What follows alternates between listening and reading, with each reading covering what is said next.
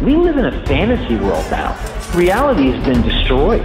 This is the time that we really need to pay attention. The probabilities are overwhelmingly on gold's side. That is the best environment to see gold increase its value. Welcome to Palisades Gold Radio. I'm your host, Tom Bodjovics. Joining me today is Richard Duncan, author of 3 books, macroeconomist, and the founder of the video newsletter Macro Watch. Thanks for joining me today, Richard. Tom, thank you. It's nice to be on. Great to have you, and I'm looking forward to this discussion. It's been a little while in the making, so it's great to finally be able to speak with you. So you published a video earlier this summer entitled Credit, Economic Growth, and Inflation to Slow. So how does credit growth affect all of these different factors?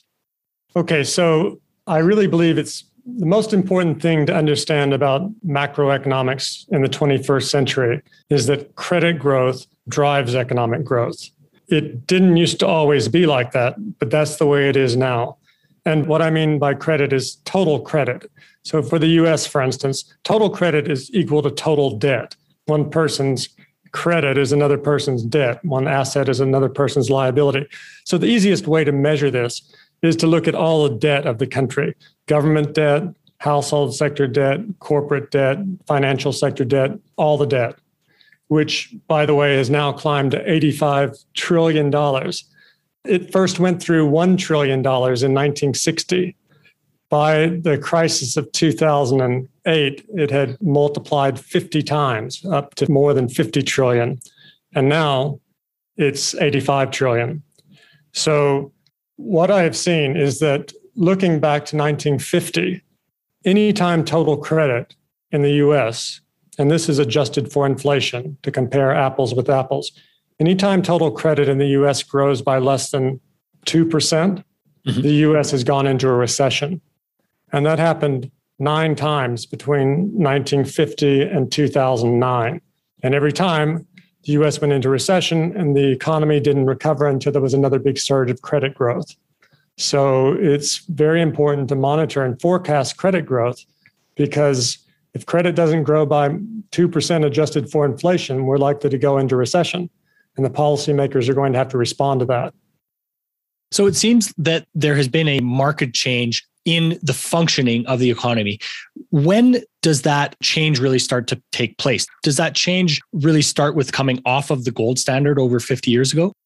Right. I think one of the biggest problems people have in understanding how the economy works today is that they're still assuming that it works the way it did back in the 19th century when all of the classical economic textbooks were written. But it has fundamentally changed, because back in the 19th century, the cornerstone of all of that economic theory was the assumption that gold was money. And everything they wrote after that was built on that cornerstone. But gold hasn't been money now for 50 years. And once the United States stopped backing dollars with gold around 50 years ago, the nature of our economic system started to evolve in very important ways that has dramatically altered the way the economy works today relative to the way that it worked in the past. So let me explain. So the big change really came in 1968. Up until then, the Fed was required to hold gold, or more precisely, gold certificates, to back the dollars that it created. And so there was a limit as to how many dollars they could create, because the Fed only had a certain amount of gold. In fact, by 1968, the Fed no longer had enough gold to continue issuing any more dollars. So that's when Congress changed the law, and they eliminated the requirement for the Fed to hold any dollars at all to back the money that it created. And then, so that was really the end of gold-backed money. But you could say the nail in the coffin was when President Nixon ended the right of other countries to convert their dollars into US gold in 1971, when he closed the gold window.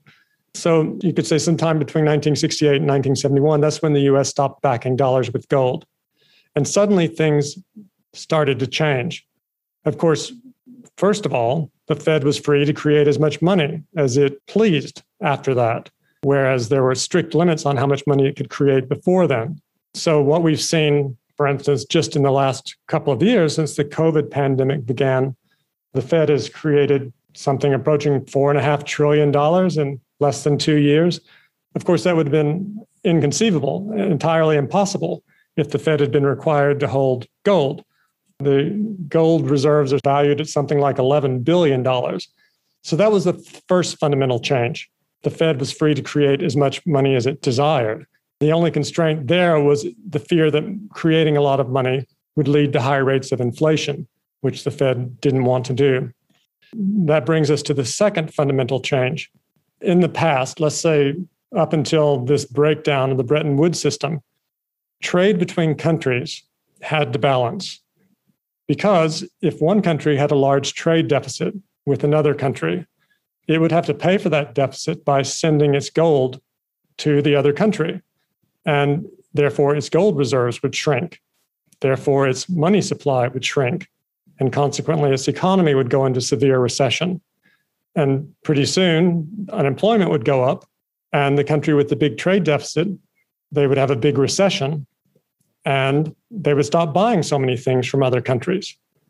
And on the other hand, the country with the trade surplus, that country would receive more gold. And so their economy would boom as credit expanded on the back of the increased gold base. And they would soon have inflation, but they would begin buying more from the country with the trade deficit. So let me give you an example. Say in the 19th century, if England had a big trade deficit with France, England would have had to put its gold on a ship and send it over to France. So the money supply would have contracted in England. They would have had a big recession. Unemployment would have gone up, and there would have been deflation as the money supply contracted.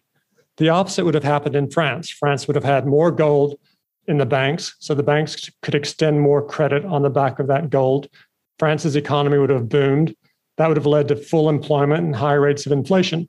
And pretty soon, the rich French would start buying more cheap English goods, and the poor, unemployed English would stop buying so many expensive French goods, and trade would come back into balance. So there was an automatic adjustment mechanism under the gold standard and under the Bretton Woods system that ensured that trade between countries balanced. So if you look at the US trade deficit, it was in balance, really, up until the time Bretton Woods broke down in 1971. And then it remained in balance, really, until the early 1980s. But by the 1980s, the US government discovered that it could start running very large trade deficits, and it didn't have to pay with gold anymore. It could just pay with paper dollars or government bonds denominated in paper dollars. And there was no longer any limit as to how many of those that it could create. So the trade deficit, the current account balance, went from being in balance in 1980 to being about 3.5% of US GDP by the middle of the 80s. And this was entirely unprecedented. This huge, by past standards, trade deficit was very alarming to global policymakers around the world. And so they met at the Plaza Hotel in New York and reached the Plaza Accord. And that deal was that the dollar would be devalued by 50% against the yen and the mark over the next couple of years. And that occurred. And as a result, the US trade came back into balance in the late 80s. But then in 1990, China really entered the global economy, along with the other developing economies, the tigers and the dragons of Asia. And the US trade deficit started becoming very, very much larger again. And by 2006, the trade deficit had blown out to 6% of GDP. That was $800 billion in that 1 year alone. Now, the significance of this is that once the US started running these big trade deficits with the rest of the world, it no longer had to depend on the production capacity and the size of the US labor force because it could buy things from the entire world. Before then, if the US government ran very large budget deficits, or if the Fed created too much money to stimulate the economy, then the US economy would reach full capacity. Everyone would be fully employed, and all of the companies, all of the factories would be working at full capacity. So too much government stimulus would lead to an economic boom, and that boom would run up against domestic capacity constraints in the United States, and that would lead to high rates of inflation. And that was undesirable. But once we started running these very large trade deficits, increasingly with ultra-low wage countries, we no longer had to worry about the domestic bottlenecks inside the US economy, because suddenly we could buy things from everywhere in the world and goods made with ultra-low cost labor. So now the global population is about 23 times larger than the US population. And there is tremendous excess industrial capacity around the world, particularly in China. So by this second change that followed the break in the link between dollars and gold, the second change was suddenly we had a global economy, and a global economy full of people willing to work for less than $10 a day, and with tremendous excess capacity of industrial capacity. So globalization became extremely disinflationary. And so, for instance, in the 1960s and early 70s, the government spent too much money on the Vietnam War and on the Great Society programs, and that overheated the economy. And that led to high rates of inflation in the late 60s and 70s, and requiring Paul Volcker then to increase the federal funds rate to a very high level and to provoke a very serious recession in the US in the early 80s. But then President Reagan came along. He was elected in 1980, and his budget deficits were far larger than anything that we had seen under Kennedy, Johnson, or even Nixon. But this time in the 80s, these very large budget deficits of President Reagan, they didn't lead to high rates of inflation in the 1980s. Something had changed. What had changed is the US was running enormous trade deficits by that point. And so what we've seen in the decades since then is really regardless of how large the budget deficit becomes. And more recently, we've seen, for that matter, regardless of how much money the Fed creates, we still have had very low rates of inflation up until very recently. And in fact, even now, the inflation rates, although that's all anyone is talking about, but the inflation is really very low relative to what you would expect, given that the government has increased its debt by $5 or $6 trillion over the last 2 years, and the Fed has created $4.5 trillion of new money. You would have expected something like that to lead to hyperinflation, but that's not what we're seeing. I mean, what we're seeing is, so the CPI, the headline number, is up most recently in October, 6.2%. But if you look at where it was compared with 2 years ago, it's up 7.5% compared with October 2019. So the 2-year average is 3.8%. And the Fed's favorite measure of inflation is core PCE inflation. It's up 4.1% over 1 year, but the 2-year average is just 2.8%. So this by no means should be considered extremely high rates of inflation. And looking ahead, it looks as though the economy is going to slow before long. And consequently, it seems very likely that the inflationary pressures will also abate before long. Richard, when we think about the core PCE or the CPI numbers, is a big part of what we're seeing at this point in time what is called the base effect, or the comparison to last year when the economy was just starting to deal with all of the effects of the lockdown? Yes, some of that is true.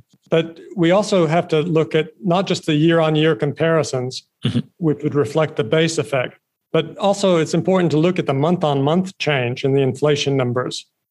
And what we saw is that there was quite a big jump in inflation during the second quarter, but during the third quarter, the inflation rate on a month-on-month basis was just about half as much as it was during the second quarter. Now, part of that was because of the resurgence of COVID in the US. And of course, people were more reluctant to go out and spend. No doubt that had some impact. And in fact, once the last wave died down, we did see another significant pickup in the month-on-month number of inflation in October. So we do have to look at the month-on-month change. And it is elevated. It's not just a base effect. Although, as I mentioned earlier, if you look at the 2-year average of inflation, then that does incorporate, it is true that the inflation is higher this year, in part because there was deflation last year. You can't ignore that. You shouldn't ignore that. So looking ahead, though, the picture is very cloudy. We have to look back. So what has caused the higher prices? Well, there was a lot of government stimulus. First, there was the CARES Act. That was $2 trillion in March of 2020. And then another $900 billion in December 2020 of stimulus. And then most recently, another $2 trillion in March 2021. But now there's not going to be any more big stimulus bills like those. those certainly propped up people's ability to spend. Without those stimulus packages and without the monetary support that the Fed supplied, then it's very likely the US would have collapsed into a new Great Depression and dragged the world down with it. And in that scenario, we would have had very high rates of deflation. During the Great Depression, prices fell 45%. So it is certainly true that this stimulus provided the spending power that prevented massive deflation and a depression and has resulted in prices moving higher. But now that's going to fade. That's already fading. The last big dose of that was back in March 2021.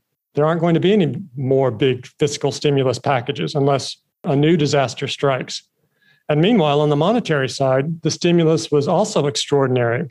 If we look at the period from the time COVID really began affecting the US economy in February 2020 up until June of this year, the US government debt increased by $5 trillion, and the Fed created $4 trillion to help finance those big budget deficits at low interest rates. So that was just fiscal and monetary stimulus on a scale we've really never seen, certainly not in peacetime. But now the fiscal stimulus is over, and the monetary stimulus is about to be faded out. Tapering has already begun. And the news this morning was that Chairman Powell is now signaling that they're going to accelerate the pace of tapering. So up until this morning, it was expected that tapering would carry on and not finish until June. But now it looks like it could finish as soon as March, with interest rate hikes to follow that. So the monetary stimulus is also going to fade out. And the thing that I watch most closely is the total credit growth of the country. Mm-hmm. So with the budget deficits in 2020, the budget deficit was more than $3 trillion. In 2021, the fiscal year in September 30th, it was just under $3 trillion. Well, for 2022, it's only expected to be around 1.1 trillion. So the government's going to be borrowing much less. And therefore, credit growth is going to slow very rapidly. And as credit growth slows, that's going to act as a big drag on the economy because credit growth is the main driver of economic growth. And in fact, it looks like we could be under the 2% recession threshold within the next couple of years. Mm-hmm. And just to reiterate what you said earlier, is that 2% threshold really ends up leading to recession very often. But do we also have to account for the inflation rate when we take into consideration this 2% growth per year in the credit or the debt growth? Yes, I mean, we do. And frankly, we have to be very humble about any sort of economic forecasting models we try to put together. Mm-hmm. These should be viewed as indicative and not something written in stone. For instance, we're experiencing such an extraordinary, unprecedented moment now where the government has injected such a huge amount of fiscal stimulus into the economy that people's savings rate, the savings is higher, much higher than it was before the stimulus checks went out. And so maybe the debt that was taken on by the government over the last year and a half, maybe that's going to linger and continue to boost the economy longer than would normally be expected, given that credit growth will appear significantly weaker this year and next year, particularly because the inflation rate is going to be higher this year and next year. So these are extraordinary circumstances. I don't think you can say with absolute certainty just because we come in below the 2% recession threshold that we're definitely going to have a recession next year. Mm-hmm. But it does show us the direction in which we're moving. Sooner or later, the stimulus checks that went into people's bank accounts, that money is going to be spent. And we will then revert to a more normal pattern where we need credit growth to make the economy grow. So what does that number end up needing to be once we adjust for inflation, just to try and conceptualize how much that credit growth needs to be next year? Well, okay, so the credit base now is $85 trillion. If we assume a normal inflation rate of 2%, it won't be 2% next year, it will be higher probably next year. It's certainly higher at the moment. But that would mean we need 2% credit growth plus another 2% for inflation because we're adjusting for inflation. So we need 4% growth on $85 trillion. Mm-hmm. So that's $3.4 trillion a year based on the current base. And that's just to prevent us from having a recession. So who is going to borrow $3.4 trillion over the next 12 months? Well, we know the government's probably going to borrow. The Congressional Budget Office says $1.1 trillion. It could be higher than that with the infrastructure spending, but that's probably not going to kick in immediately. There's a new social spending bill that's probably going to be passed. So I don't know, maybe the government could borrow as much as 1.5 trillion, but that still leaves practically another 2 trillion. Who's going to borrow another 2 trillion? Is it our households, our corporations? Normally they don't borrow that much.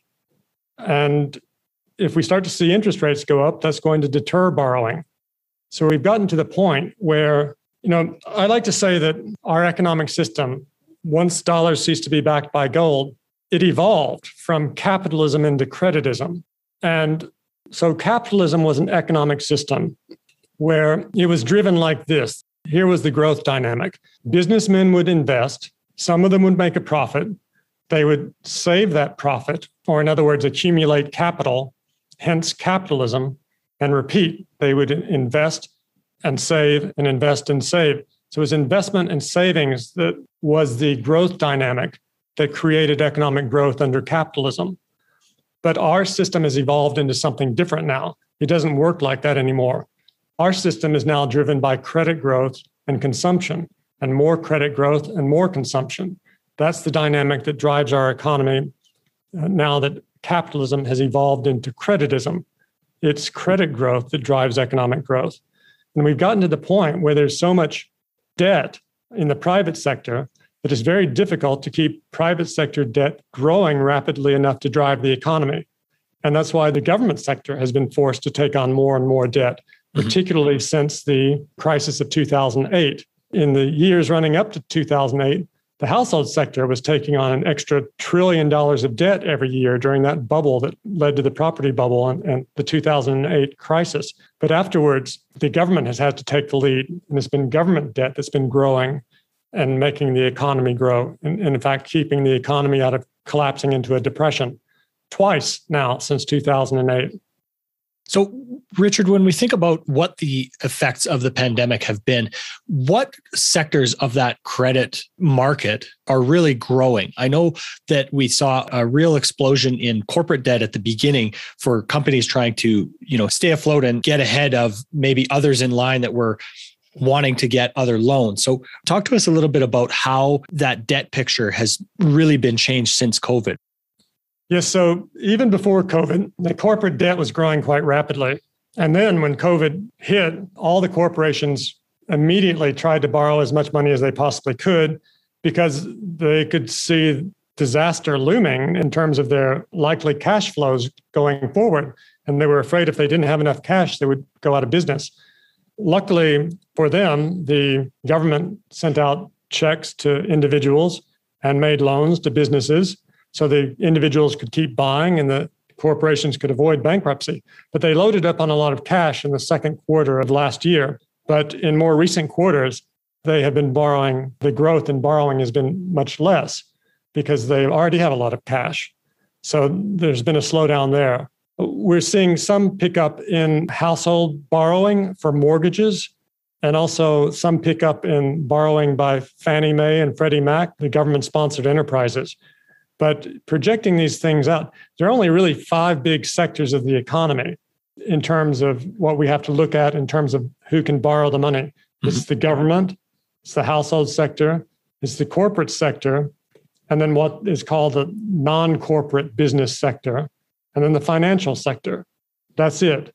So if you can project out, make educated guesses about how much each of these sectors will borrow in the next couple of years, and of course, they're guesses, but they're going to be within a relatively small range. So they're fairly easy to make pretty accurate guesses.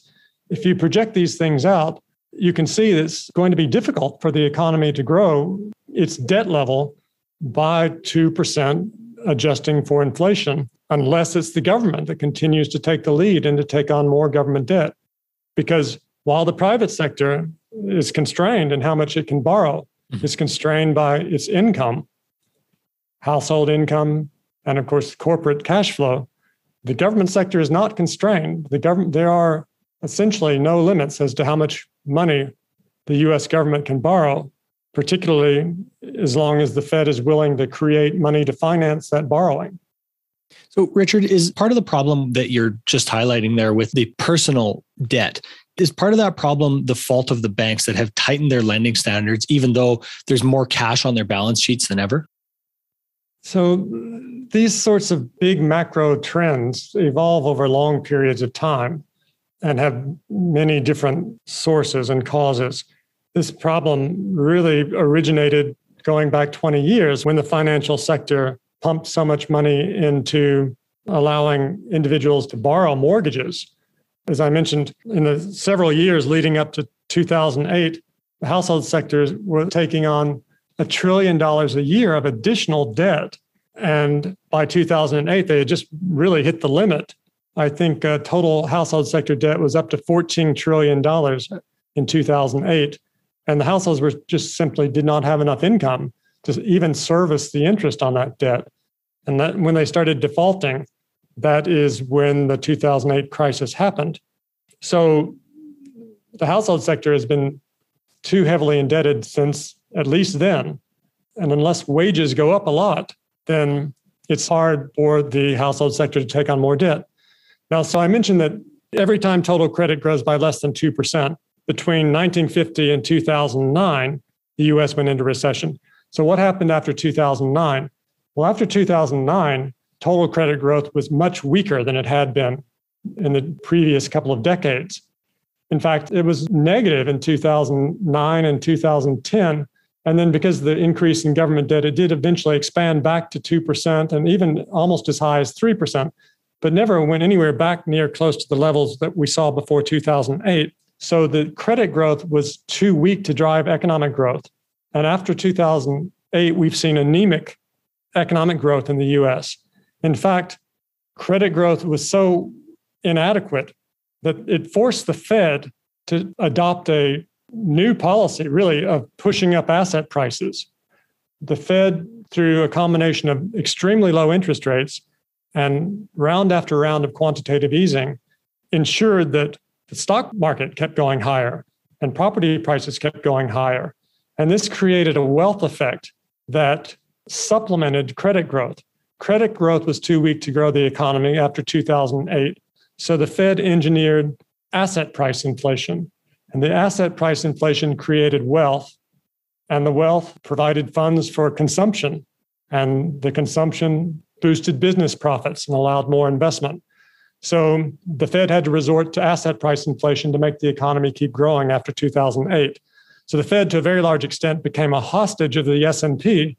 Anytime the stock prices started to take a significant tumble, it forced the Fed to backtrack and launch either a new round of quantitative easing or announce that it was going to start cutting interest rates or something to that effect. And so creditism was really on government life support even before this pandemic started. Remember that even before the pandemic, the US budget deficit had grown back to above $1 trillion in 2019, and the Fed had relaunched quantitative easing starting in September 2019 at the rate of $60 billion a month. That was before the pandemic. So creditism encountered COVID at a time when it was already weak and on government life support. So, Richard, I'd like to talk a little bit about interest rates. What role do they really play here? And is the Fed actually able to raise interest rates, or are they, really trapped between a rock and a hard place here? I think they're trapped between a rock and a hard place, especially now with this new round of this new COVID variant that's popped up over the last week, which could potentially, really, who knows, but it has the potential to slow the economy significantly. We're already seeing, for example, Japan has banned all foreign visitors into the country. And before this variant popped up, there were new lockdowns in Europe, in Austria, and parts of Germany because of the pickup due to the Delta variant. So the COVID, of course, is a very big wild card. We can't be at all certain how this is going to play out, but it does look like it could act as a real drag on the economy going forward. We've seen just over the last few days, oil prices have plunged and other commodity prices as well. So, you spoke earlier about the wealth effect or the gain in asset value since basically 2008. Can you tell us a bit more about how dramatically asset prices have grown versus, for example, income levels in the US? Yes, so there's one very important gauge that I look at, and it is what I call the wealth to income ratio.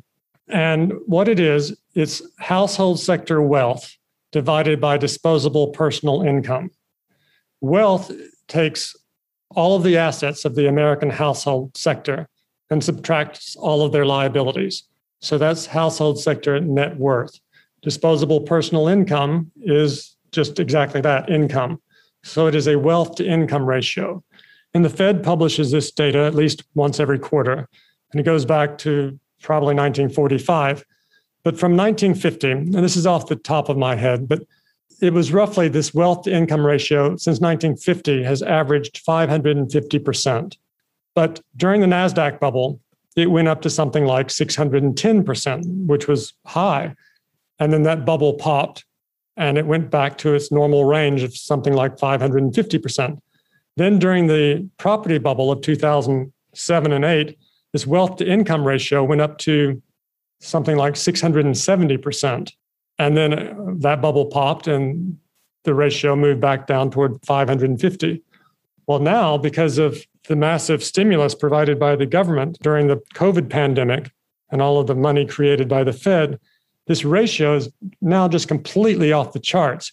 It's something like 725%, far higher than it was in 2008 or ever before. Mm-hmm. So that is telling us that wealth is very stretched relative to income. The wealth has gone up a lot. Since 2008, household sector net worth has more or less doubled because of all of the stimulus from the government. But income, of course, is not doubled. One of the biggest negative consequences of globalization is that it puts downward pressure on U.S. wages. And so wages have not moved up. And so the reason this is significant is people need to have enough income to pay interest payments on the money they borrow to buy a home. So if home prices shoot up very rapidly, then if income doesn't also move up, you hit a point where the home prices become so expensive that the interest payments on the debt become too great for the households to be able to afford. And that's why there's a limit as to how high this wealth to income ratio can go before it corrects. Mm-hmm. So now we're at this all-time high point in this wealth to income ratio, which makes the stock market very vulnerable to any sort of unpleasant thing that happens. And of course, at the moment, we're seeing lots of unpleasant things. This new COVID variant, plus the Fed has already started tapering. We hear this morning that the Fed's going to accelerate tapering and potentially start increasing the federal funds rate sometime before long. So it does make the stock market look very vulnerable at this point. And particularly, you asked earlier if the Fed can hike interest rates. Well, yes, it can to try to control inflation. This statement from Jerome Powell was very interesting because he did really seem to signal that the Fed is now more concerned about inflation than it has been. So it's not certain what they are seeing that they did not see before, but they must have seen something for him to make this pivot and more hawkish pivot about inflation. So what can they do? We know that a lot of the inflationary pressures, some of it is coming from the stimulus that the government has provided, but a great deal of it, the most of it, in my opinion, is coming from the supply bottlenecks. Now, everyone has mentioned the fact that because of the semiconductor shortage, there's a shortage of new cars. So used car prices moved up 40%. And that accounted for a third of all the inflation in the second quarter, for instance. Those are eventually going to be resolved. We hope soon. I mean, they could be disrupted again if COVID intensifies again. But if we assume that that doesn't happen and we return to a more normal economy, then all of these inflationary bottlenecks are going to be overcome. And then When that happens, the inflation rate will come back down again, particularly since the fiscal stimulus is over and the monetary stimulus is ending. So what can the Fed do now? Okay, the Fed could reduce inflation by hiking interest rates to a very high level and throwing millions of Americans out of work. That's how the Fed can cool off inflation. That's what Paul Volcker did. Paul Volcker in 1980 hiked the federal funds rate into the double digits. Millions of Americans were thrown out of work. There was a very severe recession and inflation came down. Well, that's not the ideal path forward for the country. That also seems to be against, part of the second half of their dual mandate as well, right? Well, precisely. So their dual mandate is always in conflict with the two parts are always in conflict with each other. And given that it is likely that these supply bottlenecks are going to be resolved before very long, not only in manufactured goods, but probably in many of the commodities as well. Commodities are always wildly volatile. They go up radically one year and then they come down radically the next year. That's what, commodity prices were very high in 2008. In 2009, there was deflation in commodity prices. They were high again in 2011 and 2012, and within a year, they were down again. So after the very aggressive policy response to the 2008 crisis, the highest rate of inflation at the CPI level we saw was in 2011. And I think the CPI was up 3.8% at the peak in 2011. Well, by 2015, the US had deflation again. The inflation rate was negative in the early months of 2015. So, inflation is always transitory. Sooner or later, the prices do come down. And we don't know how soon that's going to be because we don't know how long COVID is going to last. I think a year ago, everyone had assumed reasonably that it would have been over by now, but it's not. And we don't know what's going to happen next. But the ideal policy path forward, in my opinion, and I'm sure the Fed is also worried about this, they don't want to hike up interest rates and cause the stock market to crash and throw millions of Americans out of work just to reduce demand, when even lower demand may not bring down inflation very substantially because we still have shortages of semiconductors and other things. So they are really between a rock and a hard place. Hopefully they will just talk the talk, and that will scare the markets and scare people speculating in commodity prices, and the prices will come back down without the Fed having to force a recession by throwing millions of Americans out of work. So, Richard, how does all of this end? I know that, we've hit on a couple of times that 2% credit growth.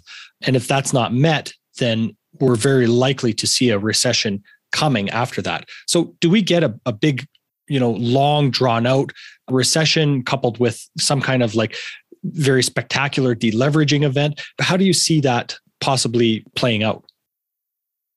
So let's take the long view. Let's go back to the Great Depression.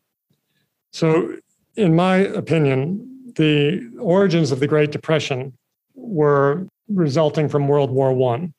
World War I started in 1914. All of the European nations went to war with each other, most of them. They didn't have enough gold to fight the war, so they all went off the gold standard, and they all started creating a lot of fiat money to finance the war and spending a lot of money to finance the war. And the US didn't enter the war until 1917. And in the meantime, the US sold enormous amounts of war materials to the European belligerents. And so the US received extraordinary amounts of gold inflows into the country between 1914 and 1917. And this gold supply, the surge in US gold, that allowed the banks to radically expand credit during the 1920s. During the 1920s, that's when the consumer credit first became really widely available, not only in terms of home mortgages, but for borrowing to finance cars and consumer credit of all kinds. So we got the roaring 20s as a result, a direct result of the breakdown of the gold standard in World War I. But then in 1930, we reached the point where that bubble started to pop because the consumers, the households, no longer had enough income to service the interest on all of their debt. And the banks started to fail. There were 3 big rounds of bank failures between 1930 and 1933. And at that time, the policymakers really didn't know what to do. They believed in capitalism and laissez-faire, and they more or less stepped back and didn't do very much. And as a result, the banks failed. And as the banks failed, credit started to contract. Credit contracted by roughly a third between 1929 and 1933. And that credit contraction was the thing that caused the Great Depression. And the Great Depression lasted for a decade, and it didn't end until World War II started. And at that point, the US government expenditure skyrocketed beyond anything ever imagined before. And all of the government spending during World War II, which was financed in large part by money creation by the Fed, that ended the Great Depression. Finally, the massive fiscal stimulus from the war ended the Great Depression. But of course, the war killed 60 million people. So policymakers in our lifetime have learned from that mistake. Ben Bernanke was very clear. He admitted that the Fed could have prevented the Great Depression if it had just pumped enough money into the economy to prevent the banks from failing in 1930. And that's what he did in 2008. And so we didn't have a Great Depression in 2008 because credit wasn't allowed to contract. Without the government trillion-dollar budget deficits for 4 years after 2008, financed by $3.5 trillion of money creation by the Fed, without that, we would have had a new Great Depression. But they had learned the policy mistakes from 1930, and they prevented it. They reflated the bubble and kept the bubble inflating. And they did exactly the same thing when the pandemic struck. Rather than everyone being locked down with no income, defaulting on their home loans, and businesses unable to repay their bank credit, leading to a systemic financial sector collapse. None of that happened because the government sent out checks to the Americans and loans to the businesses. And the Fed financed it with $4 trillion of money creation. And so that kept the bubble inflated. It prevented credit deflation, and it prevented a Great Depression. So what's next? Well, I think unless there's a policy mistake, what's next is more of the same. The government's going to have to keep having large government budget deficits and borrowing and spending to keep the economy growing. How long can that go on? Well, here I think it's useful to look at Japan. Japan's economic crisis started in 1990. At that time, Japanese government debt was about 65% of GDP.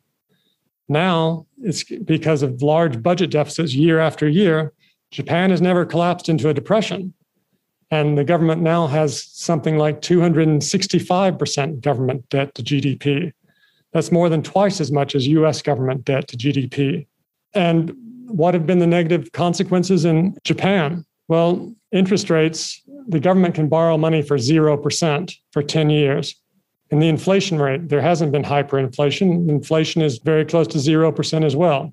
And the Bank of Japan, the central bank there, they have financed much of this increase in government debt.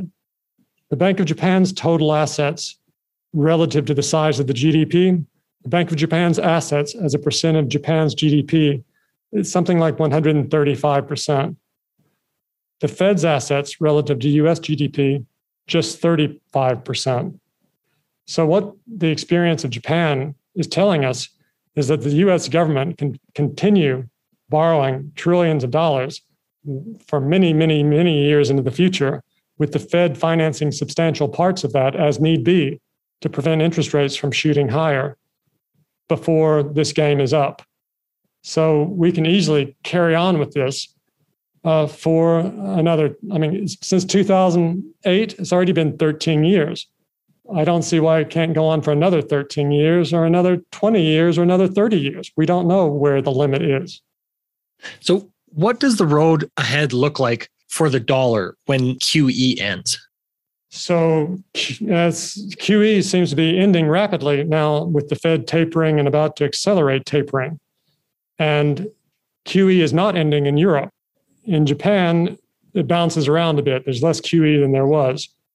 But it suggests that the dollar is going to become stronger, as if the Fed creates less money, the dollar should strengthen, particularly if it becomes increasingly likely that the Fed is going to hike the federal funds rate. The Fed starts talking seriously about hiking the federal funds rate before Europe does and before Japan does. Japan seems unlikely to ever. It's hard to imagine when Japan will hike their interest rates again. So if the Fed starts hiking, the dollar should strengthen.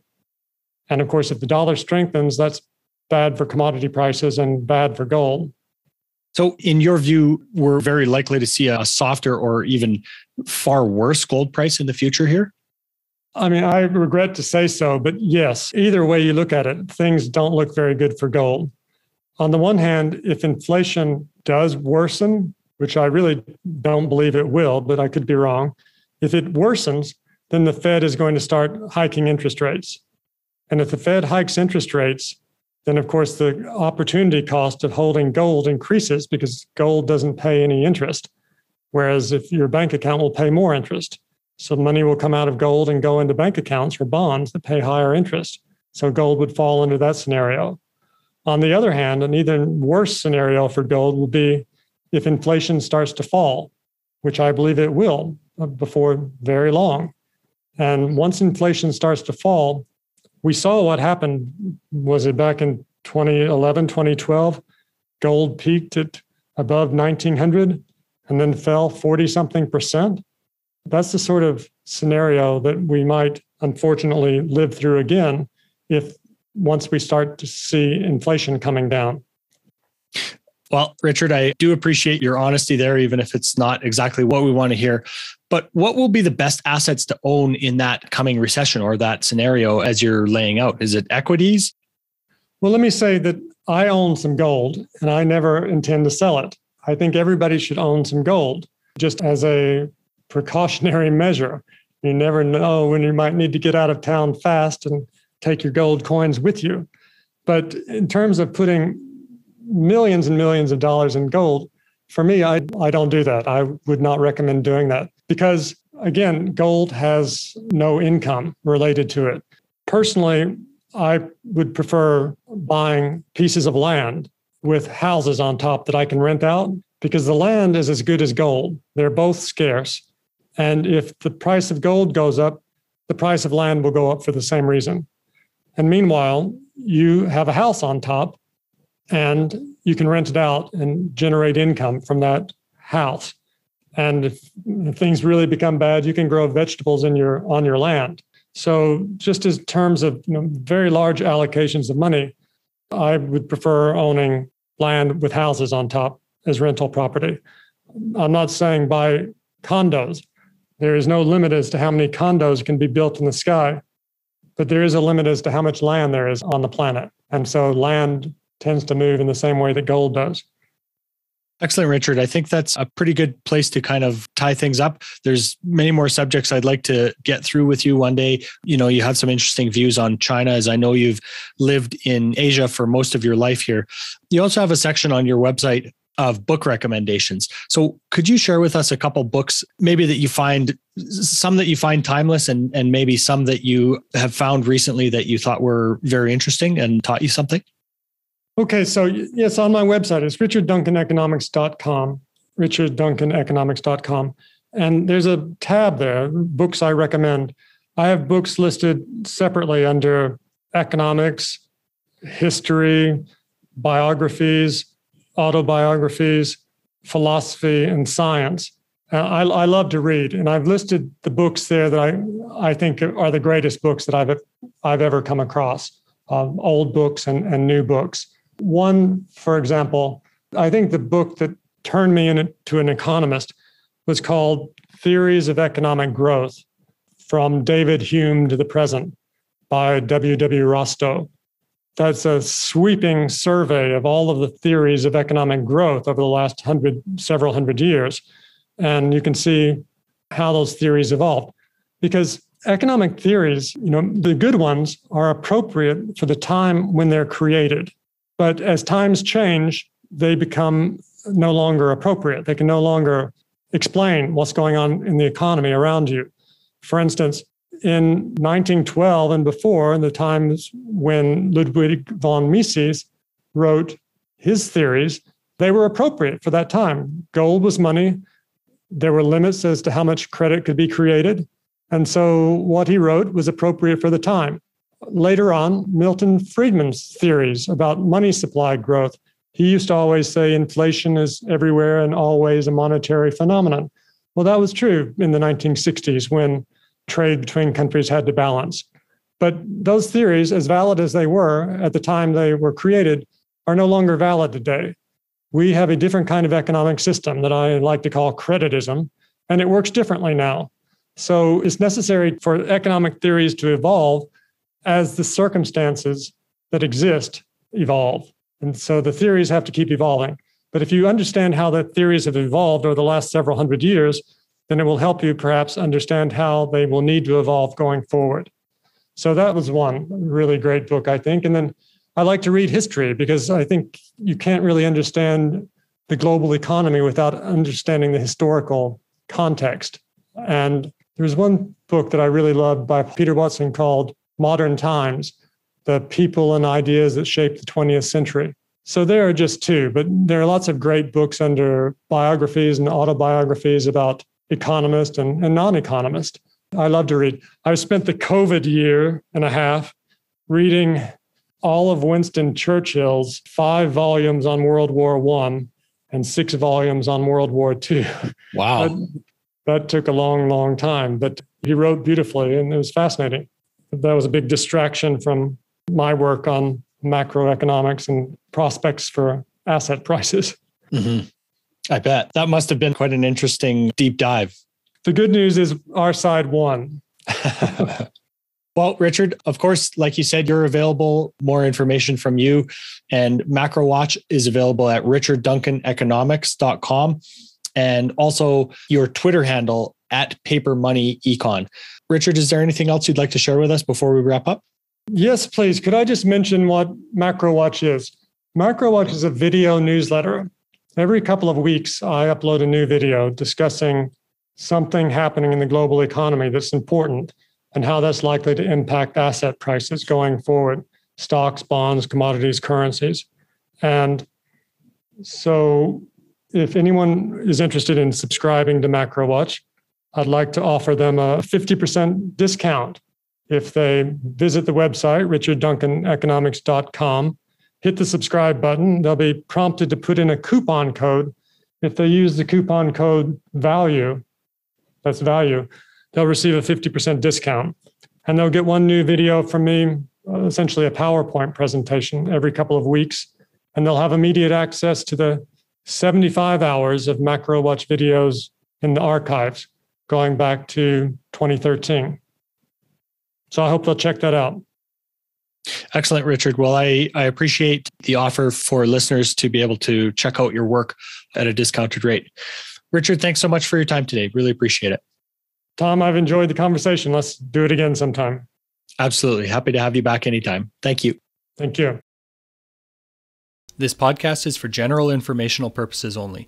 Nothing on this podcast should be taken as investment advice. Guests on this show are not compensated for their appearance. Listeners are urged to educate themselves and make their own decisions. Do not base any investment decisions on the information contained. To view our full disclaimer, please visit our website.